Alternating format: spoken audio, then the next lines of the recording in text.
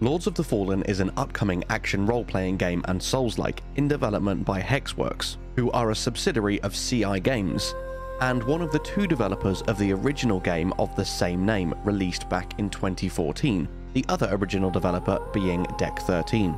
First, let me start by saying that Lords of the Fallen should not be viewed as a remake, a remaster, or anything of the sort. It is a completely separate game in so many ways, and shares very few ties with the original other than the name. Curiously, this upcoming game was originally named The Lords of the Fallen, which made it slightly easier to differentiate between the two.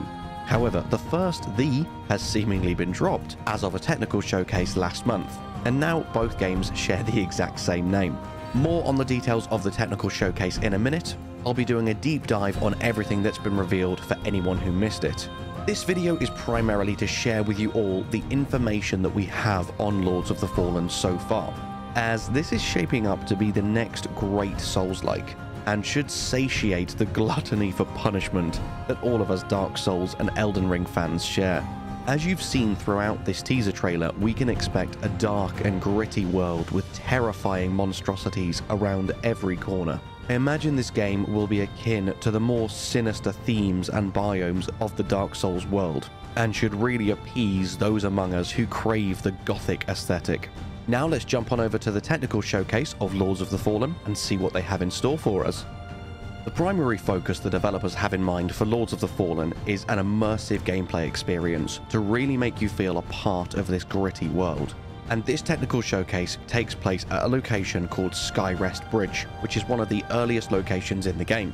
Throughout the next few minutes, it will be demonstrated to us how the new Unreal Engine 5 technologies have helped to create an entirely new experience, which is hopefully far different and far superior from the Lords of the Fallen given to us back in 2014. One of the main aims is for players to feel fully immersed by allowing everyone to play as their own entirely unique character.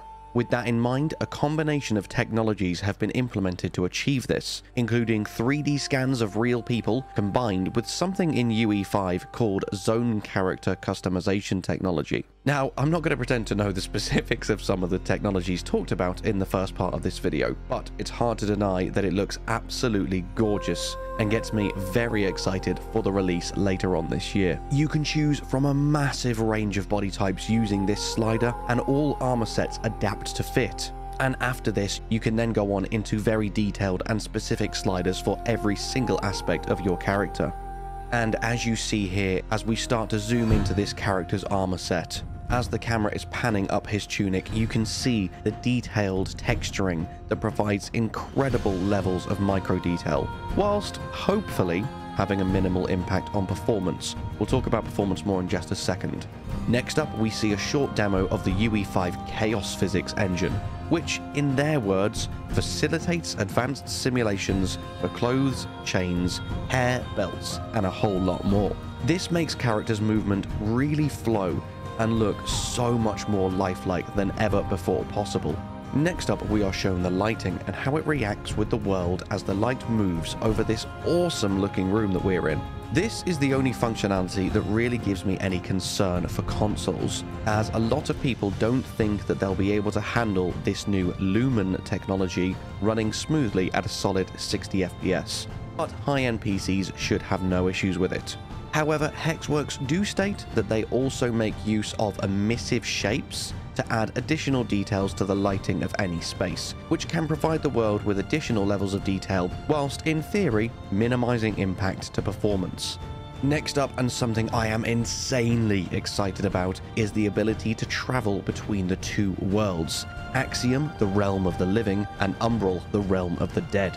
Both worlds are crafted side by side so that you can fluidly switch between the two. This will make them feel intrinsically connected at all times, and, as the developers put it, like two sides of the same coin, even if one side is decidedly more horrific than the other.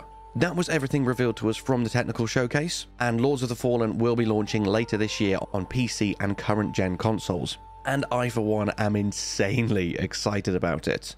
Finally, for anyone who missed it a few months back, we will round up the video by playing the original official announcement trailer for, as it was known back then, the Lords of the Fallen. So, sit back and enjoy.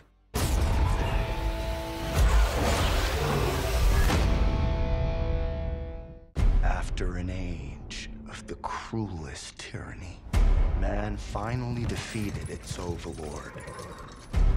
But gods do not fall forever. The champions of war united and began the eternal watch over their tyrant's colossal remains. For some forces, even death cannot end. But now, eons later, the fallen god's influence pervades the world again, corrupting even sworn enemies. To join his accursed lords of the fallen and damn humanity to a new age of devastation. Though from these darkest days, new heroes arise. To defy the gods, one must embrace the darkness.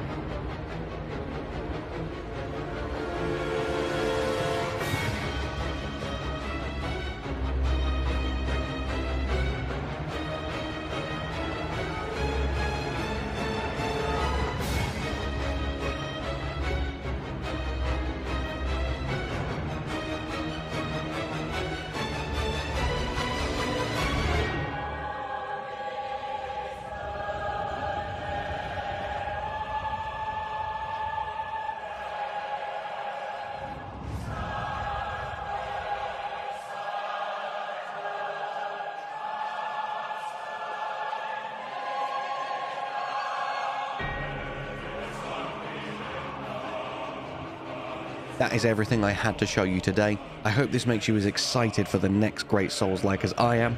I look forward to playing this with you, hopefully in a few months' time when we can finally get our hands on it. For now, all that is left for me to say is thank you so much for watching. I hope you have an amazing day, and I'll see you in the next one.